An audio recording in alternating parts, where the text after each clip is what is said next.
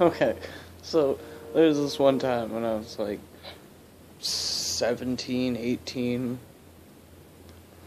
I'm thinking I was around 18. I had gotten a car finally. I had my license since I was 16, but I never got a car for a couple years until I finally got my first real job working at this book factory. And it was a real fucking legit job. I'd love to get the job back, but I digress. I was able to get a car. This was in the first month or two of me having the car, and I used to drive like a jackass. Even one of my best and closest friends, after being a passenger in my car for a month or two, he commented on it, was like, based on your personality, you are an entirely different kind of driver than I would have expected you to be. And nowadays I am a much more responsible and cautious driver. But back in the day, I was fucking reckless as hell. Like, scarily reckless, to where I look back and I'm like, Jesus, what was I thinking? But this one time, me and my really good friend Nico, he's like, I consider him a brother. He's like my older brother. And this girl Shannon, who I had the house for at the time. And I feel like there was other people besides them. I can't remember, though. It may have just been the two of them and me. We were going on a road trip to White Castle because I had a fucking car and we had money, so we pooled money together and we're like, let's go to White Castle, road trip. And so we go to the White Castle a few towns over. It's like a half-hour drive. We're like 5 minutes away and we're sitting at a light. And I come up to the light next to this truck. And the car that I had was a Caprice, and it was a Cotton model Caprice with the fucking Interceptor engine in it. So it could accelerate pretty quick.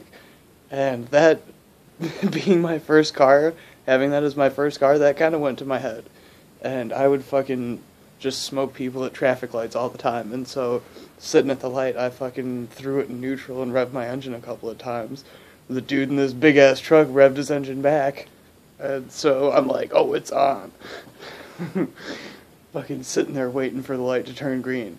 It turned green, we fucking floored it, and he smoked me. And I wasn't about to give up. I caught up to him, and he, went to go and he got into my lane.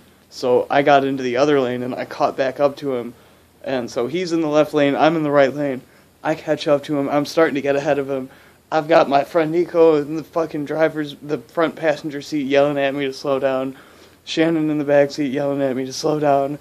And I'm trying to speed up and get in front of him, keep an eye out for cops, and watch my speed, and keep an eye on the road. And I'm like, fuck it, I'm going for it. And I go to cut him off, and I wasn't far enough in front of him, and we collided, Chariot Style. He, denied me entrance to the lane he was in, and we, kind of rubbed it out for a little while, and then separated, and then I slowed down. He sped up, I got into his lane, and then he went through this light, and I turned off at the light, pulled into a parking lot to check out the damage, and he left this huge fucking tire burn on my back left door. It was bad. This being my first car, I wasn't going to tell my parents that I had challenged someone to a race and shit.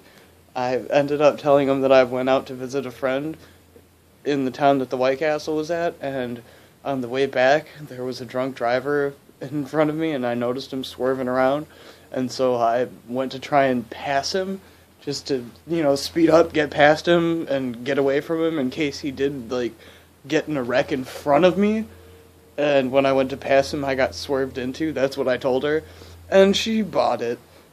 She bought it just because she figured she wasn't going to get the truth out of me. And I remember a few years ago, me and my older sister and my mom and a few of my older sister's friends, we're all hanging around after going to the bar for karaoke. After we're all, I was 21, so we're all older, and we're all just sitting around after being at the bar, hanging out, and having fun telling stories. And I remember my older sister talking about something to do with driving, taking my mom's old car out when I was like 12, when we lived in that subdivision of the townhomes. And so I was like, oh, speaking of funny driving stories, you remember that tire burn on the Caprice? And my mom's like, oh, am I going to finally hear the story of what actually happened here? It's pretty funny. So, finally told her the truth about that. We had a great laugh. That's the story about the time I challenged someone to a race and paid for my hubris. I hope you enjoyed.